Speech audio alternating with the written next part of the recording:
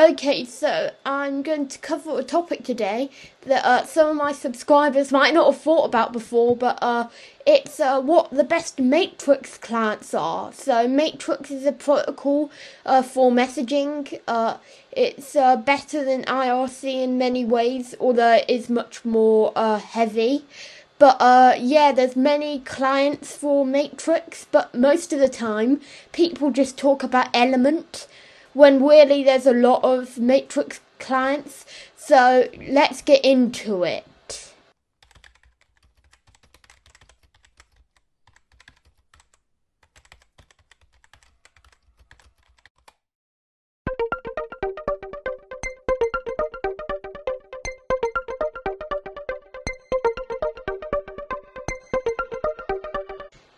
So, of course, there's Element, which is a cross-platform desktop and mobile and web Matrix client, which looks pretty nice and, yeah, it works.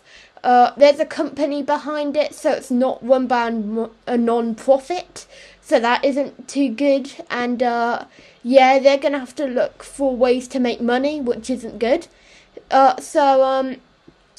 So there are other alternatives, though, you'll be glad to hear. So there's stuff like NeoChat. So NeoChat's made by KDE.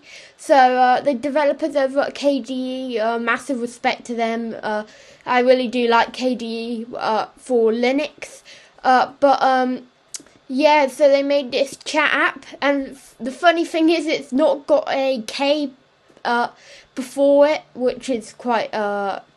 Usually KD put a K before their product name, but this one's called NeoChat. So NeoChat, it looks pretty good. I haven't tried it out yet, but I probably will do in the future. So there's also other ones, obviously. So there's DittoChat, and that's a React Native client for iOS and Android, and it looks really nice actually. So yeah, but for some reason I can't work out how to reply to things, which is a bit of a basic feature. So yeah, so that's one good messaging app. There's also so these are just the ones listed on the Matrix website, so you know, but there probably will be other ones, but I'm not going to cover those today. But there's Neo, but it's Neo, yeah, I believe that's how you say it, Nio, and it's a iOS client for Matrix, and because I don't have an iOS device, I haven't tried it out yet, but it looks pretty cool, so yeah, I think it looks pretty nice, like a bit like iMessage, but yeah, so there's also a one called Patel, but I learnt that one actually like the project on GitLab has been archived, and I believe it's no longer in development. So let's brush over that one. There's Fluffy Chat, which is another pretty nice looking chat client, and for some reason my account wouldn't work with it, so I had to set up a new account just to try it out.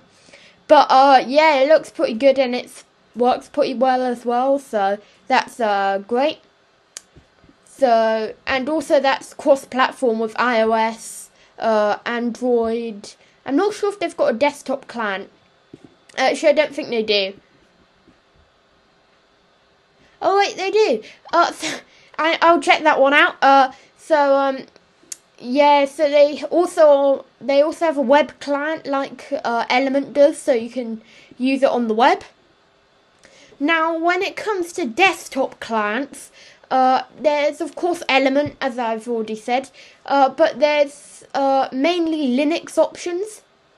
So for people who are wanting the Mac OS, like me, you are a bit out of luck when it comes to other clients, because there's NeoChat, which works, although it kind of crashed for me. So, yeah, that doesn't really work. You can use Flowy Chat in the browser if you want to. But other options for for other, OSs and stuff. So there's Spectacle, Spectral.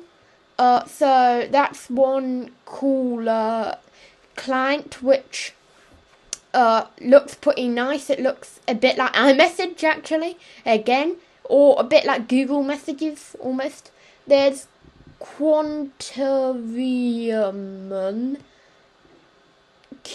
Yeah, so I'm not gonna try and say that, but it's a IM client for Matrix which works on Linux, and it looks a bit old, so I wouldn't really use it, but yeah, that's pretty cool. There's Hecro Reborn, which is another Linux client, but that one looks a bit nicer. And yeah, I haven't tried those yet because, yeah, I've not got a Linux machine right to my disposal right this second. But I might try that at some point. I might set up a Linux virtual machine or whatever. So there's a Matrix. So NeoChat, obviously, I've already mentioned that one. Mirage, yeah. So, so you know there will be links in the descriptions to all of these Matrix clients. Just because if I've absolutely murdered the pronunciation, then at least you have those links, so you can definitely get to the right pages and stuff. But this one is apparently so it's meant to be customizable and keyboard operated. It looks pretty cool, but apparently it's only on Linux or something. But if I can get it somehow running, then I'd really like to try that one. There's Fractal, yeah. So that one, it's quite similar. Quite a lot of these are very similar for some reason. So of course there's Fluffy Chat, as I've said before. And there's Sea Glass, which is another one, which looks a lot. Yeah, it's a native client for macOS. I might try that one. That one looks pretty cool, actually. So, yeah. If you want a terminal / command line based one, there's WeChat Matrix. So WEE Chat Matrix. And this is meant to be a plugin for the well-known IRC client WeChat with 2 E's, because there's also a Chinese messaging app called WeChat, but they're of no relation, so don't get them confused. But it basically just brings Matrix support to WeChat, and yeah, that's good. So there's Go Muckers. I don't know how to say that, but apparently it's a terminal-based client for I believe it's Linux. I'm not sure if you can get it running on macOS, but yeah, it's written in Go, which is a Google language, and it's very efficient and stuff. So that's good. There's Matrix CLI. I haven't looked in too much into that, but it looks kind of cool. Yeah. So Matrix Commander. Yeah. So it's a simple CLI tool, so it's a simple command line thing, but what I'm saying is it's very simple apparently. So but it does have emoji and end-to-end encryption support, which is cool. But there's also web stuff, as I've said before. Element is on the web, but of course if you clicked on this video you probably don't want to hear too much about Element. But there's also Flowy Chat on the web, so if you're ever on a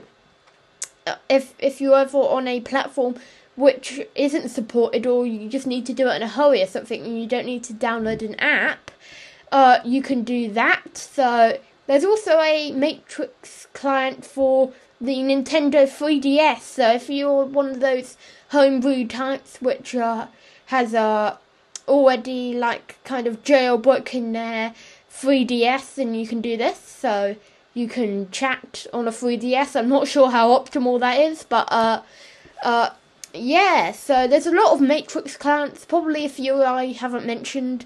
So yeah, because Matrix is open source, anybody can make a client for it, even you could make it a client for it. So yeah, it makes it very interesting, the possibilities of where it can go and stuff. That is the joy of open source, really. It's that there are so many more possibilities when you make it open source. And when you make it decentralized. And do you know what else is decentralized? Odysee and LBRY. So you can check me out on them. And you can also check me out on DTube if you want to. You can subscribe to me on YouTube or whatever platform you're watching this on, because I'm aware that you might be watching this on DTube or Odysee or LBRY. So yeah, or whatever platform I actually start using in the future. You also might be watching this on Dailymotion. So there's a lot of platforms you can watch me on. You don't have to watch me on YouTube. So yeah. But you can like and subscribe and share. You can comment down below suggestions for future videos. Maybe you want me to talk about other subjects in tech and open source. Whatever, really. Maybe comment what matrix client you use. Maybe comment like what matrix client you recommend. Or if I've missed a matrix client, because I very well might have done. So yeah, but goodbye. Wow, that was long.